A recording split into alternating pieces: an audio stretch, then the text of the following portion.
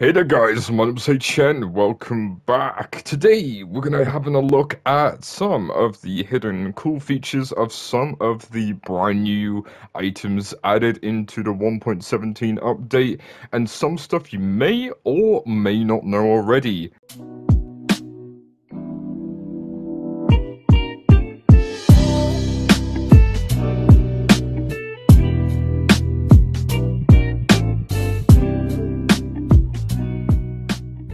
So, our first small cool hidden feature, which I kind of like, it is usually with the amethyst blocks. Now, you don't want to go using the budding amethyst block, as you'll want to use the amethyst block for this. If you haven't noticed this yet, I've only realized this recently since the update came out yesterday, and I wanted to share with you guys. So, using the amethyst block right here, so let's say you wanted to place it randomly in the air like this. You need to go and get yourselves a small amethyst bud, and when you use any of these medium, large, or small buds right here, you can easily go and press these onto the blocks right here.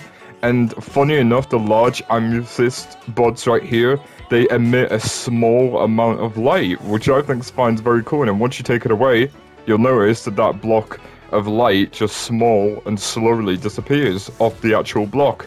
In addition, using an iron pickaxe, you'll need at least to mine these amethyst blocks with the amethyst crystals on, and if you use a non-silk touch pickaxe, you will at least get 4 amethyst buds or crystals dropping out of it. Then, a really cool thing, once you get these amethyst shards, these can be used to make tinted glass, or even if you want to turn into spy glasses. Now, another thing that you can only find in a specific biome is the azalea leaf right here. So the azalea leaves right here, these bad boys, you can only find in the lush cave biomes. These cave biomes right here will be very, very tricky to find, as you will need to have traveled quite some time inside caves to find these beautiful things, which sometimes might have spore blossoms added onto them, only found in caves, or sometimes it might have flowers or be a plain azalea leaf, which can be made into azalea leaf bushes like this. So with our next feature right here, this is with the big drip leaf. If you haven't used these yet or found these yet or tried them out, it's very simple. These things can be used in any redstone sort of machinery, but without any redstone, and they are very freaking useful. I'll tell you why. With these right here, they have a 40 ticks for 2 seconds, and the plant tilts and the player or mob falls through them. So if you stand on them too long, they start to tilt, and they basically lead you to your death, or to a nice place wherever they're going. And once you let go of them and move off, they go back to where they originally were. So then you just go and do that again, as you can see. 2 ticks right there, and they go down.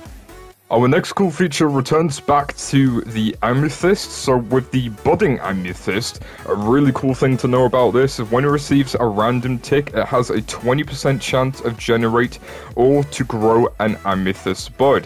Small or medium right here. Relatively rare, generates only in amethyst geode structures and only obtainable in creative mode.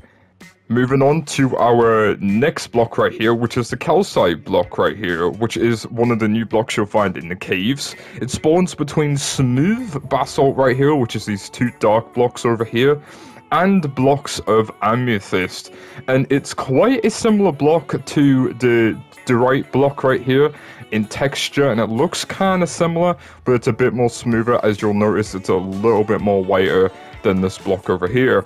And it can be found underground surrounding the outsides of amethyst geode formations. So if you find a lot of amethyst blocks around here with a lot of smooth basalt, it'll generally look like a crystal like it does in real life. Now, with this example right here, we have got a little contraption that we've made where we filled this area with a bucket of powdered snow, and we've spawned a skeleton into here. If a skeleton stays for way too long in a pile of powdered snow, funny enough, it will turn into a stray.